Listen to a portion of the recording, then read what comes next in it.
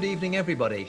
Welcome to another one of our Wednesday night webinars. And those of you who joined us last week, I know, and there's a lot of you here who are joining us for part two, because last week we, of course, had Peter Karbe doing his very, very in-depth explanation about how Leica M lenses are designed and built, and the whole thought process behind that. And I know from comments that we had in the chat that people just had no idea how much effort and detail and thought goes into such little tiny bits of beautiful glass. Today, or this evening I should say, we're going to be talking more about the SL lenses. This is the 50mm Summicron, and when I first used this lens, I remember being quite staggered at how the lens draws. It's got this most astonishing fall off of bokeh, which is just beautiful. It's not a Noctilux, it's not meant to do that, it's an f2 lens, but my goodness, it's a beautiful lens. But anyway, Peter, if you're there, I can see your name on the card. Hopefully your video will start this time. Are you able to join us there? There he is. Hello. Welcome again, Peter. Good evening. It's a pleasure for me to be here again. Yes, thanks. Good evening from quite a lot of people. We've got 60 people so far, all joined in, and probably expecting about 100 to be listening to you, which is a really good turnout. So thank you so much for last week, because I know from the comments, as I said, there were some people who were quite fascinated by the whole thing. So just whilst I'm speaking, I suppose, I will do the same thing, and I will vanish myself so that I'm not distracting on the screen. You just focus your attention on Peter and what he's showing you. But if you want to ask questions, please do fire them at me in the chat or the Q&A. I'll be seeing those come up on my screen, and I will either defer those questions to the end, or I will pop back up on the screen and ask Peter the question, depending on what the topic is. So it worked well, quite well last time, so we'll do that again. So Peter, welcome once more, and please go ahead with your presentation about SL lenses. Today with my webinar about the SL system and the SL lenses. And before I start, I just want to highlight that we are talking about the CSC camera systems. The first CSC was an Leica 1, and then the Leica M is a classical or a traditional CSC camera, and today we talk about the SL as a mirrorless, easy to use, compact, and with interchangeable lens system we talk about with the L mount, of course. So genealogy of Leica CSC is here, as you see, the M, the typical M type, then we have the CL and TL type with the L mount, and today we talk about the SL and the SL2. Last time I explained the perceived performance, a proposal how to judge about optical systems. We talked about light flux, compactness, image performance, and ease of use and robustness. And today we will follow this concept again. And I hope you will understand. If you didn't join last time, I hope you will understand, even though I do not explain more in detail. Last time I talked about A-sphere technology. We implemented first time 1964, and we continued in developing improved performance with A-spheres. And I also explained that we do polishing the A-spheres, and we try to avoid onion rings, the so-called onion rings, to get best performance, not only in MTF, but also best performance regarding bokeh and the defocus impression. And so we implement QED technology, so fine polishing, where we can reduce these onion rings, the typical failure or typical structure you get when you do normal polishing the A-spheres. We do much more to get flat surface. In terms of flat, I mean the surface is not disturbed by these onion rings. And last time I explained you that generation 3 of the M lenses within this graph, like the green type here, very high image performance, good light flux, robustness, but ease of use is so because the photographer has to use his head to do all the things, the image, the focusing, and of course we have auto exposure, but it's manually camera regarding focusing especially. That's just a picture in between, because we talk about photography, and photography has to do with pictures, and without showing pictures, it's boring, I think. So the SL system is a modern professional camera, and the modern professional camera, because of its 35mm format, we have highest optical performance. We pushed the limits, yes, and it's a camera easy to use. We have AAA, auto exposure, auto white balance, and auto ISO. Image stabilization is there, and bright electronic viewfinder we have. Yes. And last time I explained how Barnack and Berwick defines the design targets for the 35mm first lenses. And they explained about the postcard, how they judged or how they counted the dots to define the design targets. And with APS system, when we introduced the APS system with a X camera, we did the same way, like Barnack and Berwick did. We asked ourselves, or we wondered, what will the customer expect? And we defined that the picture should have the same quality like 35mm format pictures. And due to the fact that we have a crop factor of 1.5, the performance need to be better 1.5 times than the classical M lenses. And I explained already, we take into account 40 line pairs with classical M lenses, and internally we defined 60 line pairs need to have a high value, and so we said internally 60 line pairs is our target and not 40 line pairs. And with it, because the end magnification should the APS system have the same performance like the 35mm format. And we said 60 line pairs should have 50% contrast MTF. And this target, we realized this performance with the APS system, and this target we took over for the SL system. So we pushed the limit again. We said we need to perform much better than the APS because of the larger format. And so we said, okay, we took over the targets from APS system and to keep the distance.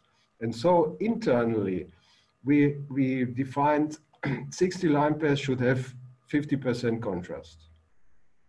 60 line pairs per millimeter to be precise. Yes.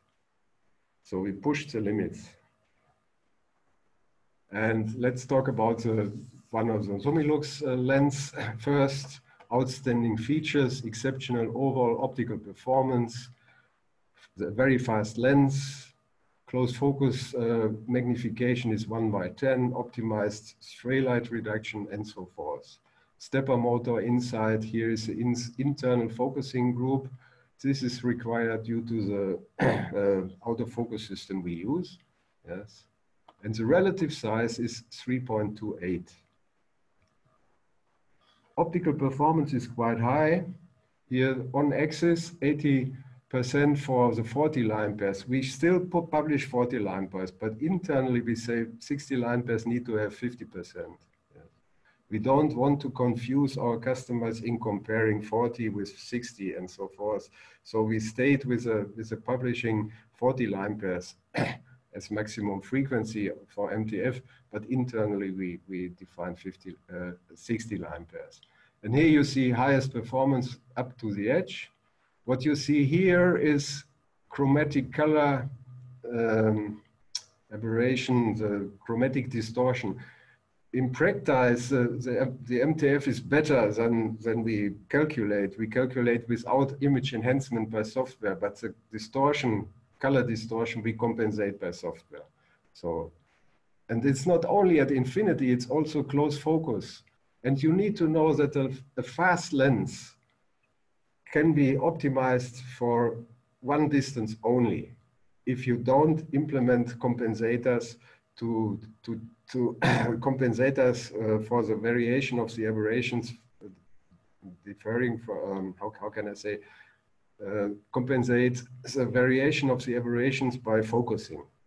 And we implemented this focusing group so that the performance could keep up to the close focus, because it's not only a focusing group, it's also a floating element, let's say, the function of a floating element to keep the performance high.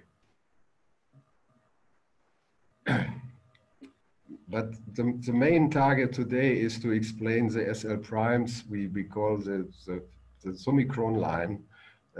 We want to explain the highest performance we implemented in this aposummicron line. And I want to talk about the image performance ready for the future, about the autofocus system fast, precise, and quiet, about the value retention, robust and high durability, and of course about the F number. Why F2? And so we want to talk about the autofocus, image performance, and economic reliability. Let's start with autofocus. So as you know, we have a mirrorless system, and we decided that we use contrast autofocus instead of phase autofocus to control the focus. And contrast autofocus means that you go through the focus in once, and you will come back very fast to the peak contrast you want to have as focus point. And this need to be very fast, only one loop instead of how is it called? USM, the ultrasonic motors. We want to go through the focus and come back very fast. And for this, we implemented stepper motors. And to be precise, we said we want to have stepper motors, but the stepper motor requires a very light focusing lens element. And this, the weight should be smaller than 20 grams. Here, for example, is a stepper motor. I go back again. Here you see how here's the linear guide, and here's the gear. And the precision of this stepper motor is quite high. The rotation is, one rotation of the stepper motor is divided in 640 steps. One rotation is equal to 0.5 millimeter movement. And 0.5 millimeter divided by 640 steps means one step is 0.8 micron focusing accuracy we can realize with that. So, and with this, to realize a very fast autofocus from infinity to close focus, we said the movement should be not bigger than 10 millimeters. And to realize within 10 millimeters high performance, we decided to use a dual synchro drive concept. This means we have two lens elements which were controlled by these stepper motors independently but synchronized. And this was a totally new optical design approach we targeted. Yes, absolutely new. And new approach in the optical design, and we use linear guides to realize this. Yes, and this is here. This is only the group, the focusing group. These two focusing groups with linear guides, 3 linear guides, and 2 motors. Each motor for one focusing group, for the first one and for the second one. And I want to highlight at this point that normally optics and mechanics is a trade-off, but today we have to follow what electronic defines what we need to do. So electronic is a technology driver. They forced us to look for new optical design approaches, for new solutions to realize best performance in a compact size and with a very good autofocus system. Let's go to the highest image performance in a compact size. And the question always is today, the pixel race, the megapixel race still going on. And the question is, how far can we go with our lenses? can our lenses keep up with the megapixel rays? And for this, I have a table here. 24 megapixel is the SL with 6 micron pixel pitch, so the size of the pixel, and the Nyquist frequency is 83 line pairs per millimeter. The 40 megapixel sensor would have 4.7 micron pixel pitch, pixel size, and the Nyquist frequency is 106. And the 60 line pairs would be, whenever it comes, I don't know, would have 3.8 microns and 132 line pairs per millimeter, and so forth. And now the question is, how can our lenses keep up with this? Before I answer this question, I need to explain a little bit more what's about the Nyquist frequency. And so I took some slides from an older presentation we did in the past. And so let's have a look. This is a test chart imaged by the lens on the sensor. And this is the sensor. These are the pixel widths here. And when you image this structure on the sensor will see such a thing. The first pixel will see light only. The second pixel will be lighted by this part mostly, but there's a part of the dark structure also imaged on that. The third is black. The fourth is gray again, more gray than this, and so forth. And the MTF of this structure, of this frequency is nu1 here, would have this contrast, only due to the fact that we have an image on the sensor. And if we do the test chart as small as a pixel, it would look like that. But this is an ideal situation, because normally this test chart will be shifted a little bit to the structure, and then you will see nothing. And this is the Nyquist frequency we define. Yes, this is a Nyquist frequency here. How far can you go with the resolution depends on the pixel structure. And the Nyquist frequency is defined by 1 by 2 pixel size. Yes. So, and when we go to the test chart with a Nyquist frequency, with a frequency nu2 is smaller than the pixel, then you will have an image like this. Yes. Gray, black, or dark black, dark gray, and so forth. And this looks like quite similar to that what we have with the first structure I showed. And so what happens? The wrong information is given by this sensor, because this frequency will be mirrored by the Nyquist frequency, and looks like the first one. And this is subsampling, this is Moiré, as you know already, yes? But what I still want to explain again is Nyquist frequency, because I explained for each resolution of the sensor, you have a special Nyquist frequency you have to take into account. So, and in principle, the MTF of a sensor looks like this. So here is the contrast in percentage, and here is the frequency normalized to 1. And if as small as the object, the frequency is, as lower as it will be the contrast. And here is contrast equals 0. And the lenses don't have, how can I say, diffraction limited optics. We don't have diffraction limited optics. Normally, this is a diffraction limited MTF, and this is the normal MTF of a lens. And we say 50% contrast is sharp and crisp, and 10% contrast and lower is very barely recognizable, so you will not see. And we defined that here should be the Nyquist frequency, and here should be half of the Nyquist frequency. And then the balance between optics and sensors is on the ideal position. So the lens is not better than the sensor, and the sensor is not better than the lens. So we have a best balance. And this definition, so we defined, we said half Nyquist frequency should have 50% contrast. So for 24 megapixels, we should have 40 line pairs with 50% contrast. For 40 megapixel, we should have 50 and so forth. Please take into, I would like to highlight, this is a rule of thumb. Yes. It's not an equation, because you know that 132 divided by 2 is not 60, but it's just a rule of thumb. 24, 40 line pairs, 40 megapixel, 50 line pairs per millimeter, 60 megapixel, 60 line pairs, and so forth. Yes.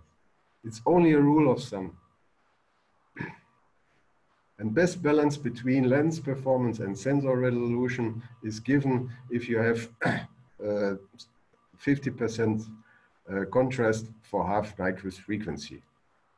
So let us have a look at the Nyquist, at the performance of the 35 millimeter Summicron here on axis. Here is 24 megapixel Nyquist frequency, and here is for 48 megapixel Nyquist frequency. And so we see that the 35 millimeter Summicron will have 50% contrast for 207 line pairs. This is far away from 48 megapixel and so forth. So just to give a hint, we are prepared for the future, yes. But I will show later how far we can go. So, and now I would like to explain the SL primes, the Summicron line more in detail. Let's start with the 90 millimeter. High image performance at infinity and close focus. The contrast for 40 line pairs per millimeter is over 80%, better than 80%. And close focus magnification is 1/5, please. Now we have 11 lens elements, 1 A-sphere, and double focusing internally, as I explained already. Yes. And the performance here for infinity is better on axis than 80%. Here you see the 40 line pairs. And the fall off here is only the edge for 1 meter. In principle, you can say the close focus performance is still very high. The magnification 1/5 we kept we have for all Summicron lenses for the upper Summicron, and the consequence is that the image, the smallest image you can take, is equivalent to 12 centimeter by 18 centimeter in object. Yes, so it's easy to detect what can I take, how close can I go, and how big is the magnification. Yes. 1/5 I think it's quite practical. So, and here is, for example, the one picture I took it with the SL2, f2, yes, ISO speed here and so forth, and you can go closer and see how shallow the depth of focus is, even though you have f2. Yeah. And here you see the bokeh. Yes. I don't see a ring here, but this is a 90. Yes, let's go for it. The 75 is quite similar to that what we have with the 90. 11 lens elements, 1 A-sphere, and high performance here again. Very high performance. Magnification 1/1 at close focus. 1/5, sorry. And here again, you can see highest performance. You can go closer and you see more. I showed a similar picture with the M lenses. Yes. The 50 millimeter is the same structure in principle, but we have 3 aspherical elements, 1, 2, 3, with 4 aspherical surfaces. Yes. And again, the performance is quite high, not only at infinity, but also close focus. Yes. And here you see, and it's not a pizza, no?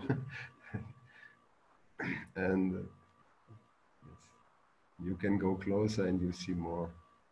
Yes. And then this is what I think is very important. Use the image wide open.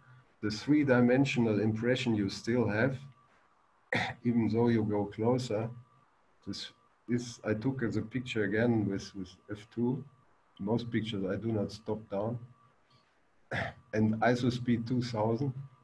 But it's quite amazing the three-dimensional impression you can realize with, you can feel. Close focus, proof of concept in close focus. Again, this f2. And here you see in macro, this is a macro picture in principle. It's only 1/5, but you can go so close, and the three-dimensional impression you have is quite clear, I think. Here, this is a very fine line. Spider. Yes. The 35 is the best under the best. It's the highest performance up to the edge. 90% contrast for sagittal and tangential, and also at close focus. And again, 13 lens elements, 3 aspherical lens elements, internal focusing, double focusing group. Yes. And we name all the lenses apochromatic correction. What does it mean, apochromatic correction? Why do we use this? So apochromatic correction means that the color aberrations are very small. And by definition of Ernst Aber from Zeiss, in the past, he defined apochromatic is when you have 3 focal points for 3 wavelengths, the same focal point. And here you see this is the focal point for different wavelengths, as indicated here, from blue to red. And here we have really apochromatic correction. And how can you prove that, or how can you see this in the image? So this is a crop 100% of an image of a lens which is not apochromatic corrected. So you see intrafocal, you see reddish, and here in extrafocal you see greenish highlights. And with the apochromatic correction, there is no change of the color through focus. And this is color fringing, or will disappear absolutely. And without this color correction, you wouldn't get such a high MTF performance. So it was needed to get highest performance for the 40 line pairs, or respectively for the 60 line pairs internally. We needed to correct do the apochromatic correction, implementing special glass materials, apochromatic glass, and so forth. Now I would like to make a comparison. This is again the 35mm, yeah, the Summicron with highest performance. Here's a frequency and here's a contrast on axis. And I compare this with this Summilux M 35mm ASPH. So now we compare different F numbers. The reason why I do this is that I would like to show you that even though we have F2, the impression in image is quite close to that what we deliver with 1.4 at M. And here is the MTF curve for the 35mm, which is a quite good lens in a compact size, and F number 1.4. And the 50% is at 40 line pairs, as I explained last time. 40 line pairs has 50% contrast. So it fits well to the 24 megapixel sensor. And the reason why I compare this is that the impression is similar, even though we have F2 in comparison to F1.4. Here's the through focus behavior of the contrast. You focus through, and then the contrast increases here and falls off when you go through back in the back focus position for one image point. And the maximum contrast you realize for 40 line pairs is 50% contrast, or 55%. The Summicron has a different through focus behavior, because the contrast increases faster and more up to 90% and falls off faster. And so this means that 10% contrast or 20% contrast fall off will be recognized as unsharpness in the image. And the area within the depth of field, yes, is quite close to that what the 1.4 Summilux has. Similar contrast reduction through focus is equivalent to that what similar depth of field impression means. And here is an image of the 35mm Summicron through focus. What you see here is no color aberrations. The color, the reddish here is a car. The car is a red car, yes. It's not a color aberration. And the depth of focus is quite small here. And intrafocal and extrafocal, the defocus is quite soft. And there are no disturbances by aberrations, no coma, no astigmatism, nothing at all. And so you see a really soft through focus impression. And the depth of focus is quite very small. Yes.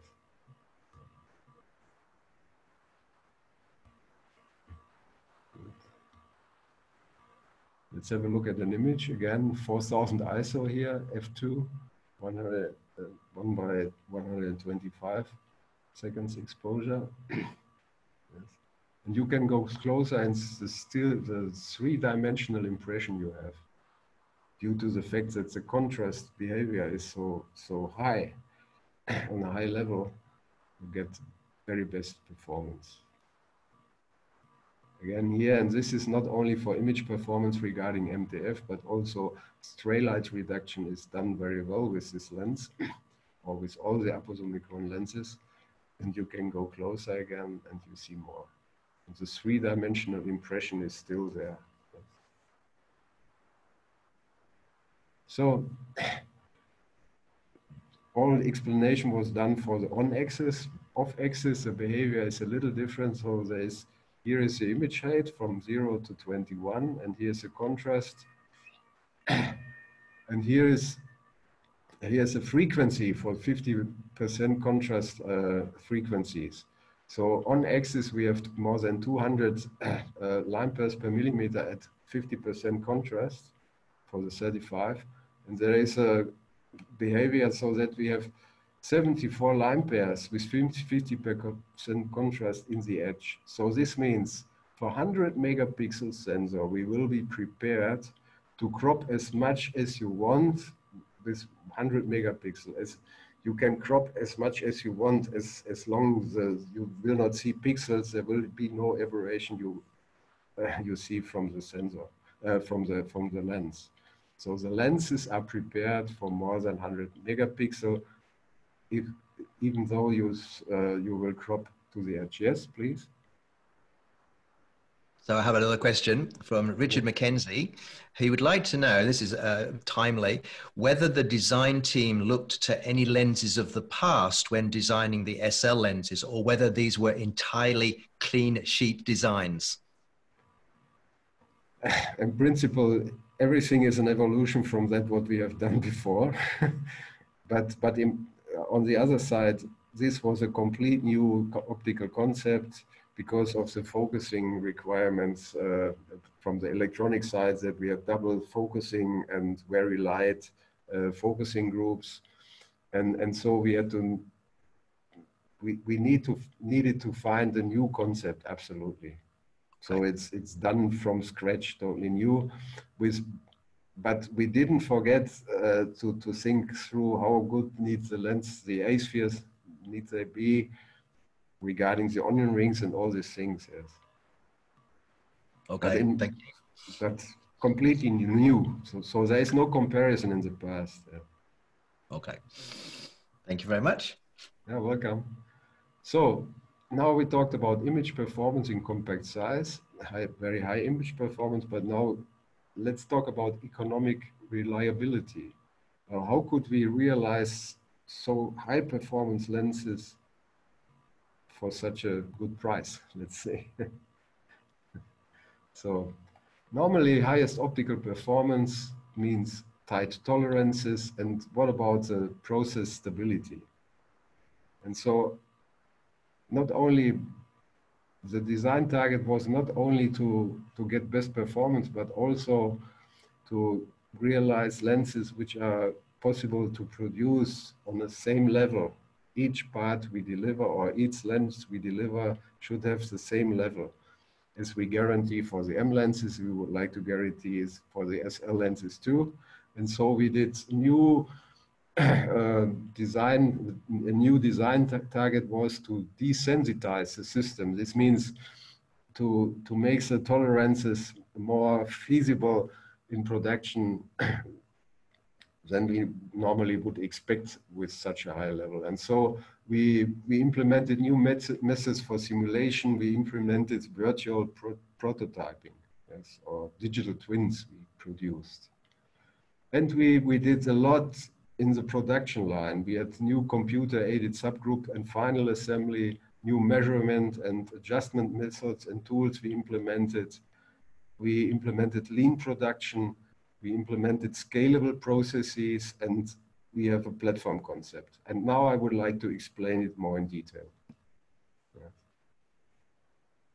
So additional requirements, reduction of sensitivity or desensitization. Desensitization, sorry, desensitization. So, and I would like to explain it. You know the SL-Summicron M, 50 millimeter. This is a very compact lens system, but with 5 lens groups only. So 1, 2, 3, 4, 5 groups. And here is the sensitivity for, or the tolerance for each group regarding offset. How much offset is allowed for each parameter here, for each group? So for example, here we have 15 microns offset is allowed for the first group. This is good if you want to disassemble and assemble the first lens element. You can change it. These are tolerances we can manage very good. Lens group number 2 has 10 microns offset allowable. Lens number 7 is critical, but we can manage it. It's down to 7 microns. Lens number 9, group number, sorry, these are the surface numbers. Group 1, group 2, group 3, group 4. The fourth group has a tolerance of, again, of 16 microns. And the last group, yeah, has only 4 microns. We can control this because this is a compact system. There's no, so only minimum movement within inside, and we can manage it. 5 groups is okay. Here we have much more groups, and so we set by ourselves to control this system. We can't accept so tight tolerances, so we needed to find solutions where we can live with better tolerances. And so we did. So here, as again, in comparison to that here, the tolerance for the first group is more than 50 microns. For the second group here and so forth. Only one group is number 5. Sorry, group number 3 is this 1, 2, 3 is this. Has a tight tolerances regarding 10. The focusing group itself has a tolerance, the fourth group here, more than 50 microns. Yeah? And here, this group here is again, the focusing group. It's a very large tolerance. And this was needed because there's movement inside and we have linear guides, not easy to control everything. And that's the reason why we said, okay, we need to find new solutions, not only performance, but in theory, performance in practice, we want to realize.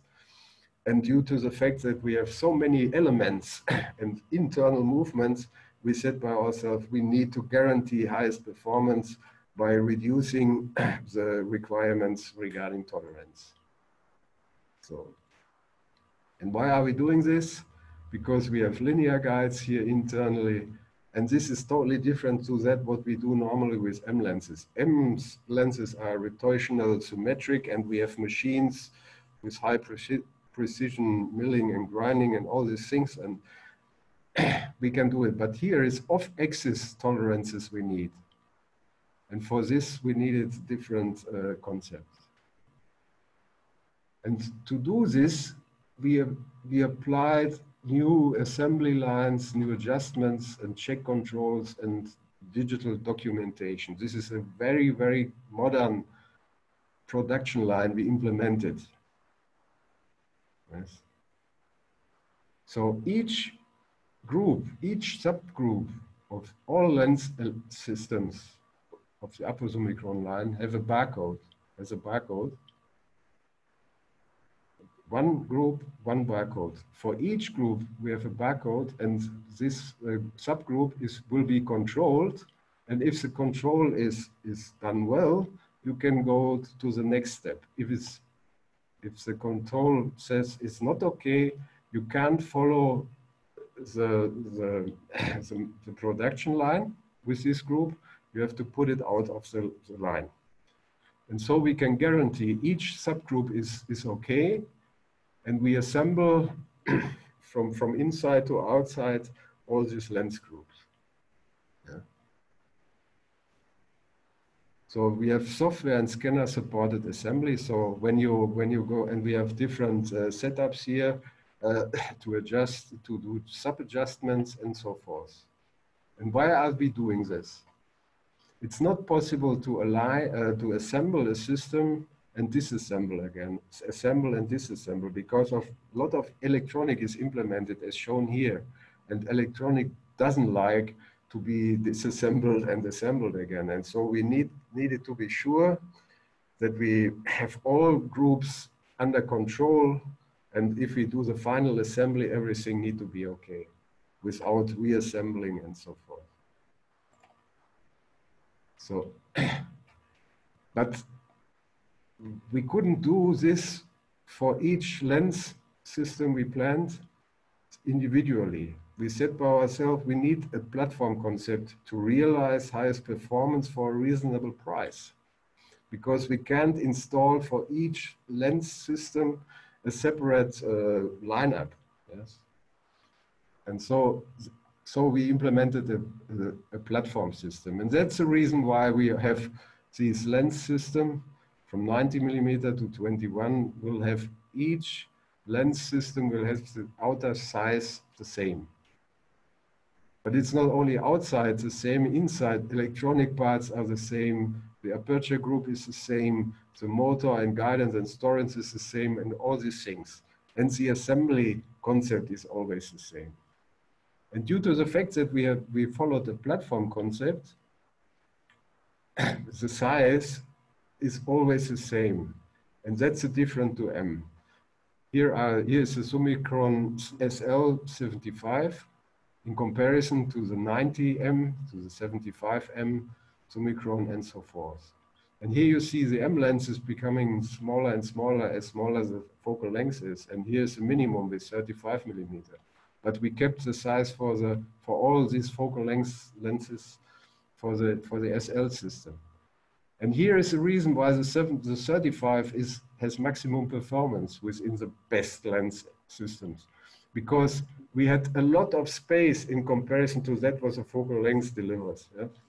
35, we wouldn't need such a size for the lens system, but we could use this size to get best performance under the best. Comparison to that what we are doing with M lenses.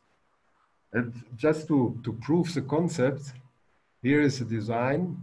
Here you see the frequencies on axis, up to 140 line pairs. Yes. And this is the design here. And here are prototypes, you see. The measurement of the prototypes. And here you see we are very, very close to that, what the design says. And this could be realized only because of the concept we followed, desensitization of the system. And here another example, MTF curve. Here is on axis image height 0 and 21. And here's the MTF curve for 20 line pairs. Red is design and blue is a prototyping. And here's indicated we focused on axis. And what you see here is a deviation from from design. And now you see, oh, there's a big deviation, but the deviation need to be explained a little more. When we focus off axis, the deviation is becoming smaller here, but the contrast will be going down here a little bit. This means we have a little curvature of field within the system. And if you focus off axis, the curvature of field will be compensated at that point. So you get the very high performance off axis. And there is no coma inside, no astigmatism, no decentration, failure, and all these things. You wouldn't get such a performance. Yes.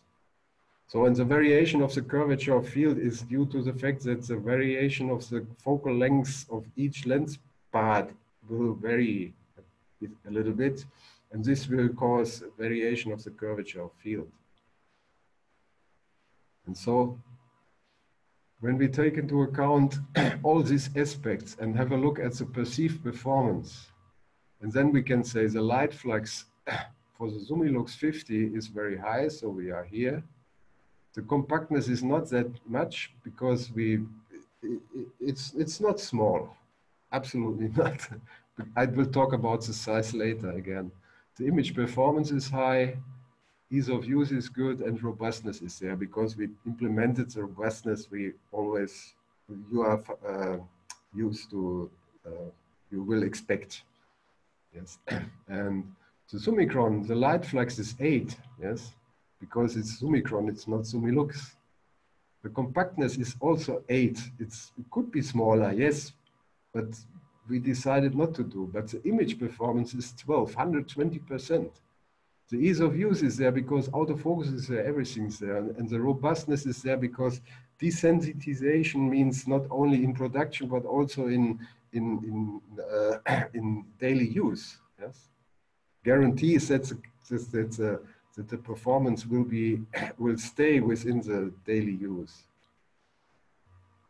The question now is 120% image performance. For what? For what do we need? Do we over-engineer this system? I don't think so. And that is the question. The question at the beginning, I asked, how far can we go with a pixel race? And we showed that in principle, the lens is prepared for more than 100 megapixel. If you don't crop in the edge, it's much more than 100 megapixel. Yes, much more than 100 megapixel. But the question is for what? For that? Big pictures and go close? Yes, please. Okay, so we've had 3 or 4 questions. People are very interested to know how the CL and TL lenses compare within their own design to all the future proofing, because I believe that they are built, as you said earlier, to be measured at that 60 lines per millimeter setting. So does that mean they're a similar optical quality in the context of the APS-C sensor size? In the context of the APS sensor size, yes. Yeah, yeah. So everything you're talking about pretty much, apart from the modular system, does apply to the TL and CL lenses as well. Exactly.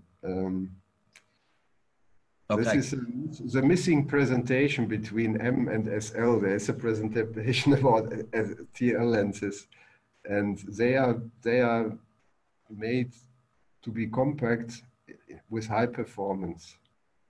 Yes, but we don't go so far like we go with this. So 100 megapixel, I'm not sure whether, and we didn't implement double focusing groups and such things. Yes, but in principle, these are the APS system was the first step to go in that direction.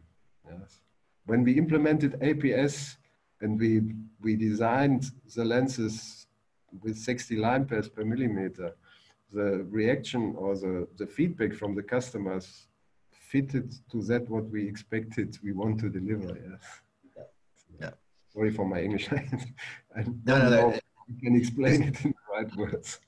No, you're doing great, because the 35mm Summilux TL is an astonishing lens, in my opinion. And I know a lot of people just are amazed just how good it is. So I've just been answering a few questions to some of our guests in the background, and then because there was such sort of interest, maybe we could do the TL lens webinar another time. That would be very interesting to all of our customers too. Anyway, I'll let you get on.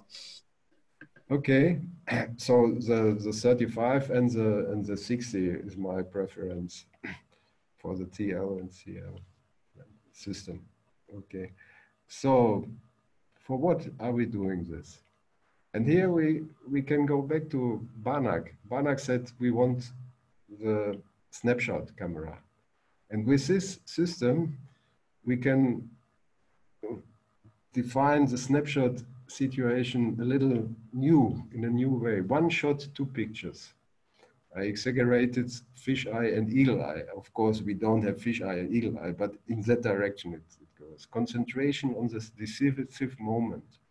It's like middle format camera use. When you take a middle format camera, you always know that you crop later and do final image tuning you are doing later. And digital zoom without losses. Yes, not only at mobile phone, but in our system, it's possible, and more flexibility. And some examples I would like to show. This I have done with SL-Summicron 35, and here you can crop in three different pictures. Only one shot, but three different pictures you can make out of it. Or here, again, three different pictures. And this is possible only if you have the resolution on sensor side and if the performance for the lens is there. If you have enough in the background, you can use, yes. And here again, this I like very much because intrafocal and extrafocal. Oh, I lost my mouse. Here. The soft transition from defocus, focus, defocus here shows how good the performance is of the lens. There is no aberration inside. Absolutely no aberration. Not from design and not from production. Design is always easy to realize a system today without aberration, but you need to realize a system that is producible. And this was very a tough target for us. Yeah. In stray light reduction, we have done quite well. This is a picture I done without lens hood, but lens hood doesn't work because the sunlight was here, in this position. And when we go closer here, I only crop the JPEG, yeah, the JPEG. Yes, I don't use DNG and do soft post-processing or such things. Yes. Oops, sorry. And here again, proof of concept that there is no aberration inside. You will not see color aberrations here in such a situation. Normally you see here reddish and here greenish or such, but you will not, it's not there. Absolutely not. Apochromatic correction. So let's do a summary. We developed multi-asphere optics. Desensitization we did apply. We did light weight construction to realize focusing movement in a fast time and highest performance, and double focusing, 2 electronic drives, and we applied the platform concept. Yes. And we did a lot in the manufacturing assembly. Here is this is the assembly line, yes. It's a lean production, modern assembly line, software-assisted assembly with a control here by the barcode. We used virtual prototypes to prove at the beginning that we could realize a real good thing. And subgroup testing, digital documentation, and scalable processes. And this was necessary to realize such high-performance lenses to a reasonable price. Yes. And now now let's talk about size, relative size. And at the beginning, from the first webinar, I talked about relative size. Relative size is the total length of the system from first surface to image divided by the diagonal. And now you can, we compare the Summicron M. This is the most compact M lens with high performance f2, and the relative size is 1.7. And but there's no autofocus, no autofocus. You have to use manually. And if you want to apply the same concept, high performance, but autofocus, we have to increase the size. Relative size is 2.75. And if we compare now between APS, M, and SL, it's obvious. The Summilux 50 is the smallest version. The Summilux 35 for the TL, the APS system, is the second. And the third is the 51.4 for the SL system. But if you compare these lenses as relatives in relative size, the same effort we put into this lens like this in comparison to the size. So this is not big in relatively to that what we have done with the 35 1.4. Here you see the concept of Banach, smaller format, compactor system, and we do not compare here the same light flux. Yes? When we want to compare the same light flux, we have to compare these two lenses. F2 50mm Summicron for the 35mm format is equivalent to 1.435 APS for the APS system. And here you see that relatively to the format, we reduce the size with this system in comparison to that what we have with the APS system. So the size of a system is always defined by the sensor format. And if you go smaller with the format, you can do smaller lenses. Yes. But the effort you have to put into, with relation to the sensor, with the light flux, you need to implement the relative size. And if you compare all, and here is the ranking, of course, the M is the smallest, best performance. Yes. And the rest is close by. And again, last time I highlighted is F number is designed, or the F number of each lens, the wide open F number is designed to be used. And if you stop down, you reduce the light flux. And if you stop down, you reduce the performance of the lens. For F number 2 is 100%. When you go to 8, you have 6% only you use from the performance. And if you compare systems, different systems from different vendors, please compare wide open, mainly. Of course, you need to stop down if you need the depth of focus, but sometimes it's a question, stopping down or digital zoom or smaller format. What is most important? And that's the reason why I always highlight the light flux. Stopping down decreases the F number. Digital zoom decreases the linear with sensor area. So the sensor area will be smaller. And digital zoom is equivalent to stopping down. Yes. And so if you always have a 35mm format system, and if you have a 35mm format system and you always stop down, you should ask yourself whether you shouldn't go to APS, because smaller format is better in that case. Not only sometimes, it's better. And that's when I compare all these three systems, and this is a missing presentation. The M lenses are high performance, highest light flux, robust, and very compact, but not ease of use, but very, very compact. The SL lenses have absolutely highest performance, ease of use, robust, but the compactness is not that what you expect from M, or not the same like M. And the TL system, the TL lenses are very compact.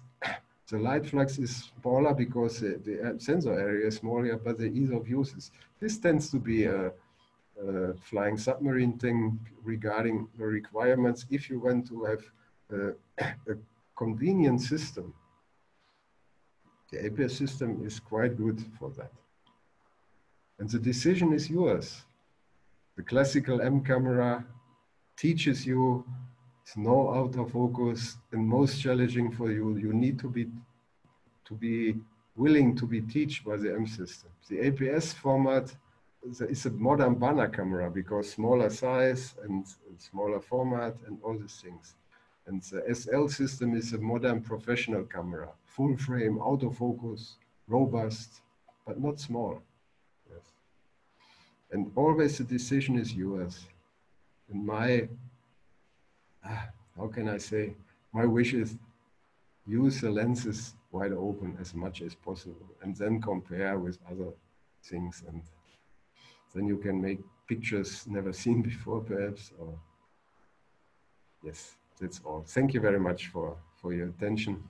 Thanks a lot. Thanks very much, Peter. That's terrific. Dankeschön, merci, thank you. Brilliant. Now we've got quite a few questions. So if you've got a few minutes, I'm going to see if I can get through all of them. There's some here that, again, you may choose not to answer for obvious reasons, but let me just see what happens anyway. Starting at the top. So Mark Chan says, it seems like you have achieved ultimate performance. Can it be even further improved? What is next for Leica? So I have some ideas, but I can't share this with you. Of course, okay. we are looking for smaller systems. Yes. So that so we're not at the end of the road, are we? It's absolutely not. There's a space, very much space to implement, and it depends on what the market is asking for. Yes. Yeah. Okay. Talking about the Vario lenses, how do the Vario lenses compare in terms of lines per millimeter resolution with the Summicrons? The design targets were defined for all SL lenses. Yeah. Okay. So when you have a look at the MTF curves, you will see that it fits to the zoom lenses too. Yes. But this is the reason why first we took so many lens elements within the system, the Vario lenses, and why we said, okay, not a constant F number. Yes. And because constant F number is not a natural behavior of a zoom lens. A natural behavior of a zoom lens is keeping the entrance pupil the same size. So, and then you can use all lens elements in the same manner, even though you have tele or wide angle position. And so to get best performance on a reasonable size, not small, on a reasonable size, we said, okay, we want to have the highest performance on the one side, but with a floating F number. Yes. Okay. Right. Okay. So next question. Mark Chan. Oh yes, Mark Chan. Leica Q seems to have a dual range of focusing to include macro, because there's that collar that you can turn. Is it possible for other lens systems to have that dual focusing range? In principle, yes. Okay. We have internal focusing group for the Q.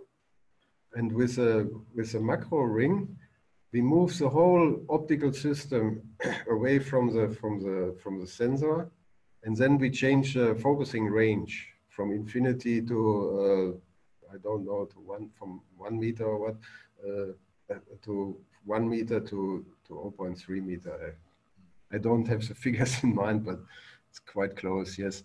But with moving the whole group, the whole system away from the sensor is going close focus. Yeah, because this seems like would be possible for others too. Yes. Yeah, it seems like a very elegant solution, but it's the only camera in the range that has that dual focusing. And in fact, that does lead to another question, which comes up a bit later: is are there any plans for a macro lens in the SL range, like the 60mm macro for the CL? We know that there are requirements from market Okay. side. Okay. But on the All other, right. um, how can I say? When you go to the close focus position with the primes, and then you crop, you are very close to that what macro normally is doing. Okay. Next one. Oh, again, about the Q2 lens, is that an SL or an M design inside?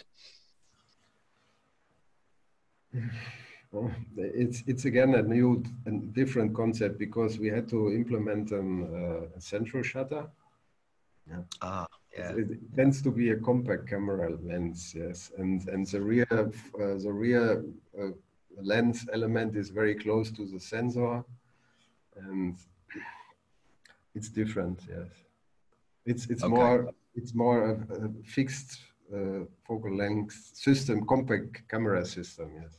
Yeah. Yeah. Okay. Question from me, does it make it easier to design a lens which is not interchangeable? Yeah, so you can get higher performance in the smaller size, yes. Okay. It's for long for wide angle lens systems, yes. For telephoto not, but for wide angle lens. Okay. Interesting. I didn't know that. Um, um, um, um, Oh, does the super in lenses like the upcoming Super Summicron SL 21mm mean anything, or just that it's super wide? Super wide, yes. Super wide, like the Yes, Super Elmar for the 18 and the exactly. M range, I would imagine. Super wide, yes. Okay. Um, and I don't know whether this is in fact true, but I know it's assumed by a lot of people. But the Stephen Cerruti makes the point: the SL2 and the Q2 can share the same sensor. Any chance Peter could comment on the difference we will have between the 28mm on the Q2 and the upcoming 28mm Summicron SL?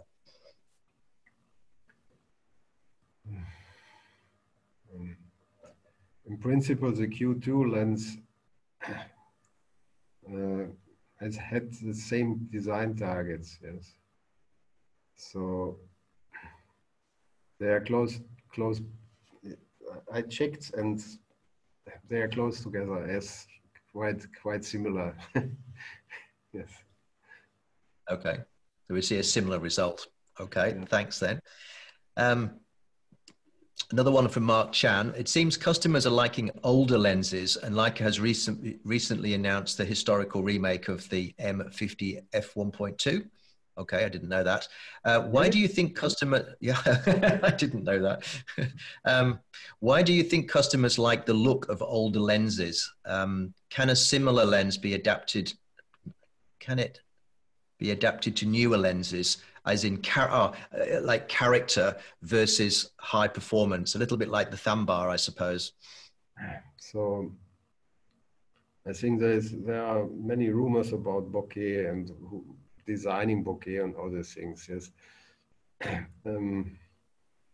most important is that the production has a certain level, quality level. And if you have a certain quality level, you can produce good bokeh. Of course, aberration control in design has to do with bokeh too, but the differences are not that big between Z company and L company and all, you name it, yes. But most important is the production. How good the production is performing the centration, the good centration of the lens elements and all these things. Yes. And so Tamba is a special lens because it's going back in the past as like a time machine. You can use a Tamba, you put it out of the box, and it seems to be done in the past. And you can reimagine how the past was doing imaging, yes, and so it's like painting, I think. But if you that is the other direction. This is more art direction. I want to have a special feeling in the image, a flare or aberrations, and this is still valid. Yeah. On the other side, we are performance driven. Yes. For what do we need 48 megapixel if we don't look at the performance? Yes. And so this is the other aspect. And you go closer and you see more. And this is typical Leica value, I would say. There's the performance of the lens fits to the system. Yes. Okay. Stephen Cerruti also asks, could you comment on the difference, the visual difference between the SL50 1.4 and the 50 Summicron?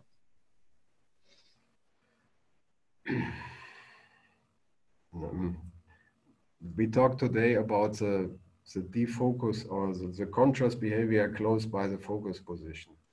The Summilux regarding the bokeh far away is much better, yes, because of the F number, yes.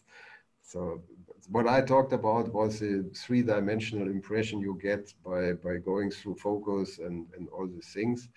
And even though the Summilux M 1.435, I said the behavior, the close focus, the through focus behavior is similar or quite close to the Summicron Apo. But the bokeh, the size of the unsharp spotlights and these things is defined by the F number and not by the contrast behavior.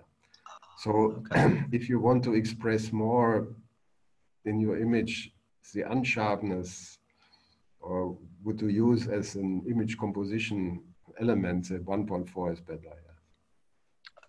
Okay, good. Next question. But I need to do some comparison pictures by myself. Yes, and I could do some for you actually, maybe. I've got both those lenses. Stephen Valero also asking, when you're using the Leica L Pro close-up lenses, will the TL or L mount lenses maintain their 60 lines per millimeter target specification? No. On axis, yes, but off axis, not. No. On axis, yes. Off axis, no. That's fair. Yeah. Okay. The change of the distance is too much to keep the performance. Yeah. Okay. So David Ching is asking about the 28mm Summilux M. I've made comments in the past, and that's obviously the newest lens. I've made comments in the past that that lens is astonishingly sharp in terms of acutance and edge sharpness, very much like the SL lenses. David wants to ask you, he says he can't see that on the MTF charts for that lens, but it's something I've said anecdotally, and I wondered whether you had a comment on that.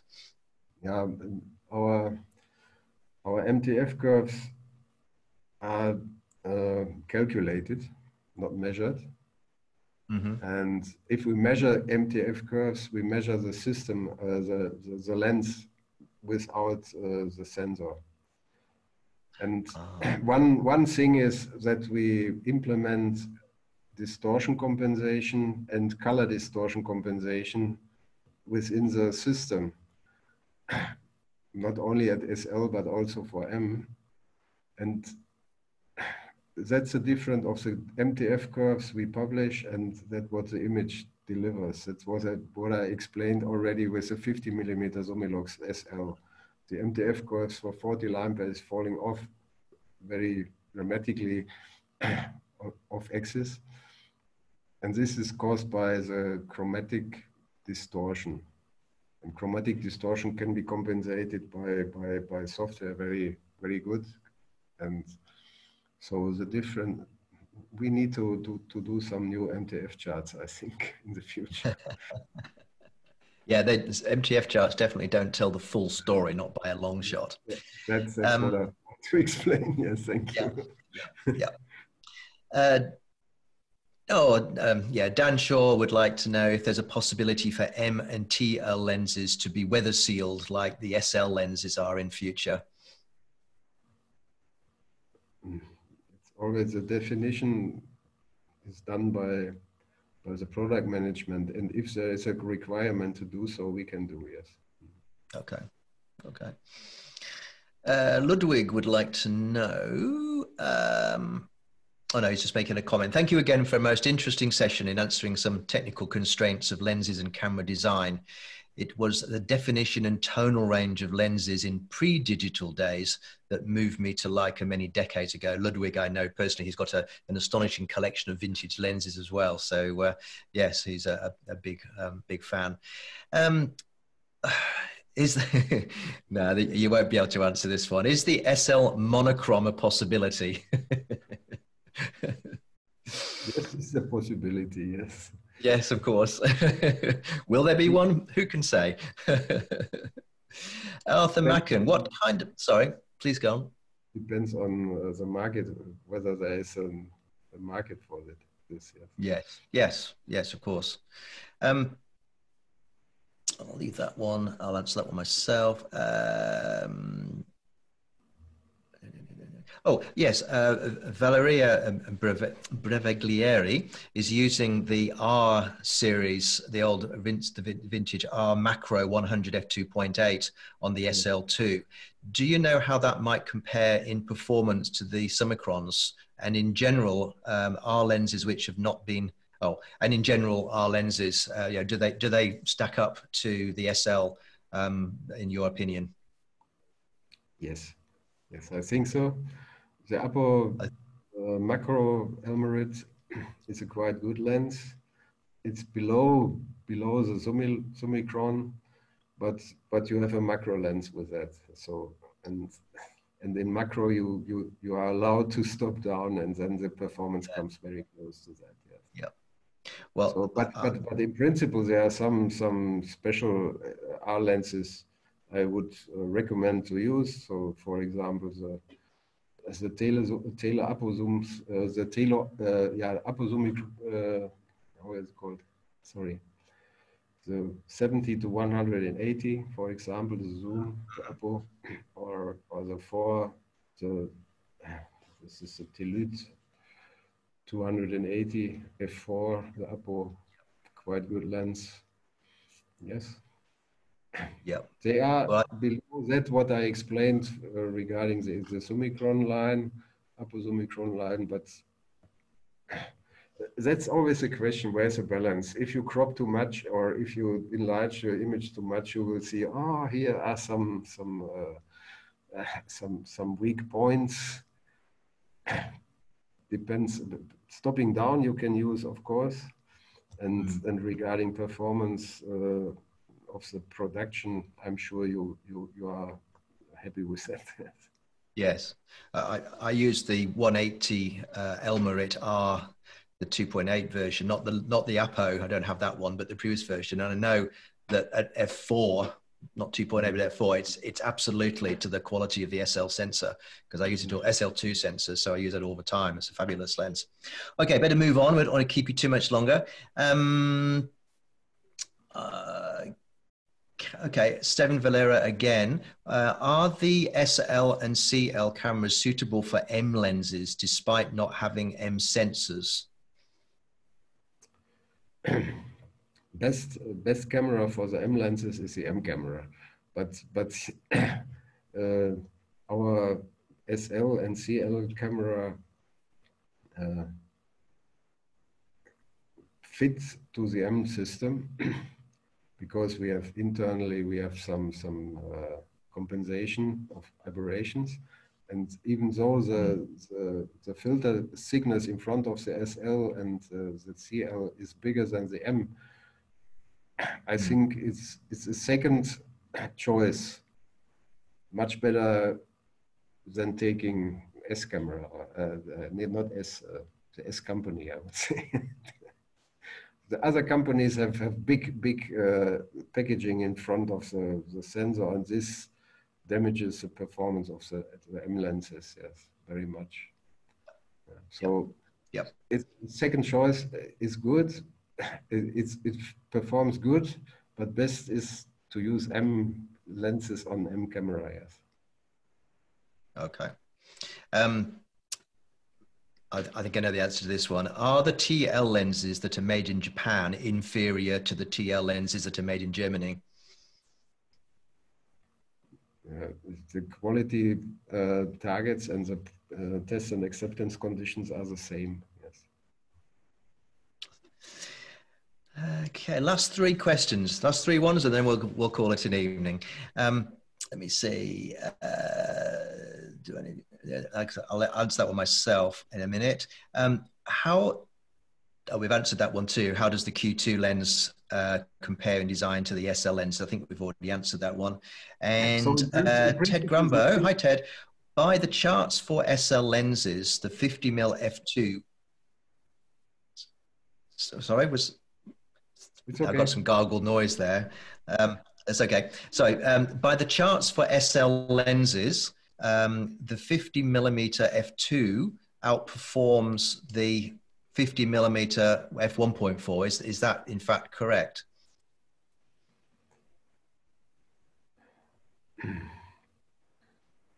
Yes, yes. Yes. But you don't get that same bokeh effect because of that fall off in the focus. So you have the bokeh effect is better with the Summilux, yes. Regarding the overall performance, the Summicron is a little better, yes.